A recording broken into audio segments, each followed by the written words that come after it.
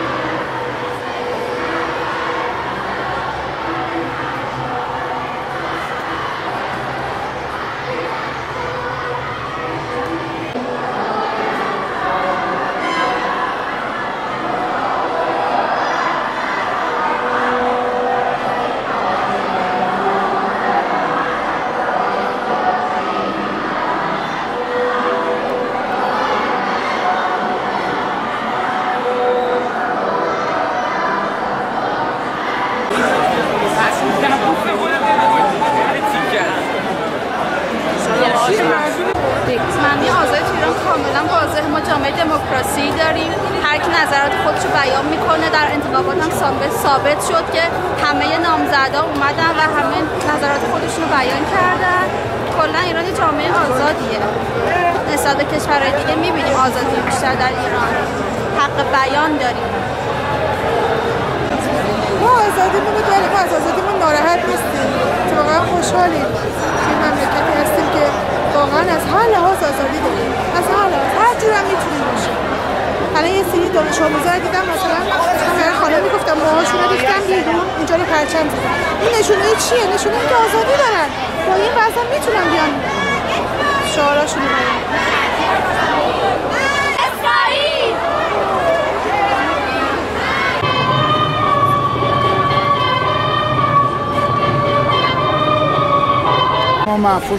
مفهومش از اهل بیت عصمت و طهارت مشخصه. امام حسین علیه السلام برای چی قیام کرد؟ برای آزادی، نه برای آزادی امت، بلکه برای آزادی ملت ها.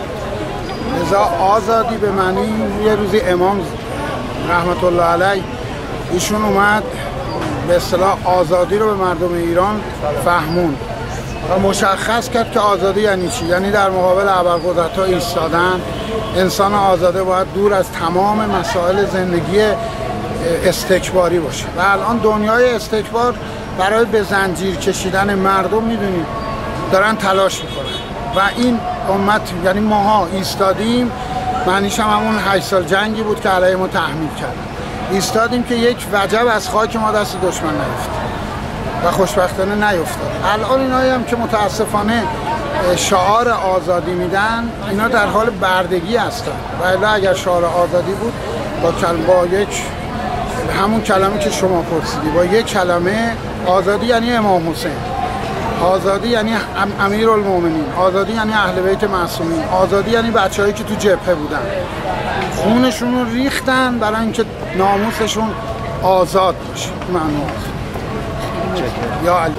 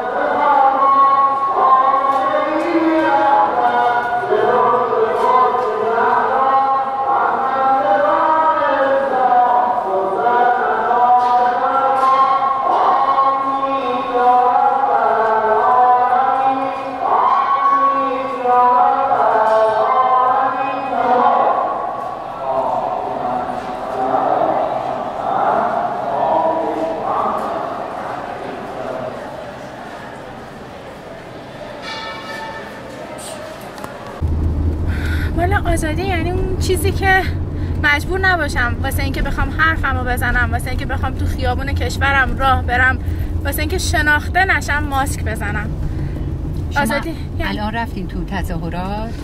ما تو مسیر برمیگشتیم، به سمت تظاهرات نمیرفتیم، از کلاس داریم میایم، ولی ناخودآگاه تو خیر جمعیت قرار گرفتیم و ناخواسته، هرچند میل باطنیمون هم رأی و هم صدایی با جمعیت بود، اما یعنی حرفشون رو تایید میکردیم، ولی برنامه امروزمون شرکت تو جمعیت نبود.